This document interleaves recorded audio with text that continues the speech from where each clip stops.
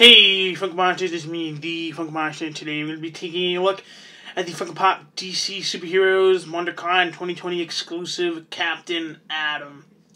I've known this character for quite a while now, ever since the DC Universe Classics figure came out, and he was recently in the new DC Comics Deceased comic, series, where they all turn into zombies, and he was... he didn't have a big part, but he was there, Anyways, so let's take a look at the packaging. You can see DC Superheroes on the top there. You can see the sticker, which I don't know. I think it's kind of bland, if I'll be honest. But, anyways, I wonder what store this would have went to. Oh wait, no, I did go to a store. I might have went to like a GameStop or something. I'm not 100%. Oh, just bit my tongue. Okay. There's Captain Atom on the side, Captain Atom on the back. You can see the nice logo right there. Looks good. Nothing else on the packaging. Let's take a closer look at the Captain Atom pop. And he looks really cool. I love this silver paint over him. And then you get the red eyes there. The hair sculpt looks really good as well. And you can see the logo. Very crisp. Nice, they could have easily messed that up, but they didn't, so that's great. Nice red on the hand. I think they did give it a little extra paint right there. Can you kind of see? Yeah.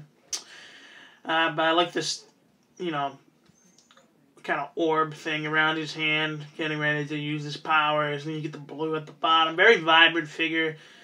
This guy, if you have a DC, Funko Pop shelf, this guy is definitely going to stand out on that shelf. Just because of how nice and, shiny he looks. Very, and he doesn't feel like he's like flaking or anything, so that's good too. But, just a really good looking pop. Very simple, but I think they killed it, honestly. And I love that they're going deep into, they're making deep cuts into the DC lore. So I think that's really cool. They, recently made Zatanna. Zatanna, I don't know, Zatanna. And, last year they made Black Canary, Mr. I don't even know how to say his name, but it's like a deep cut Superman hero. So I can't wait to see what Funko does more, even though they've been making a lot of animation pops, which kind of sucks because I'm not into anime, but, I know a lot of people are, so I'm happy for them, but I haven't been getting that many pops, and I haven't been getting excited for that many pops because they haven't been announcing anything I'm interested in, like movies and obviously DC. So, anyways, yeah, I hope you guys enjoyed this quick review.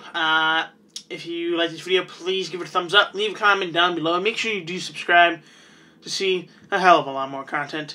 I'll see you guys in the next video. Peace! Thanks for watching.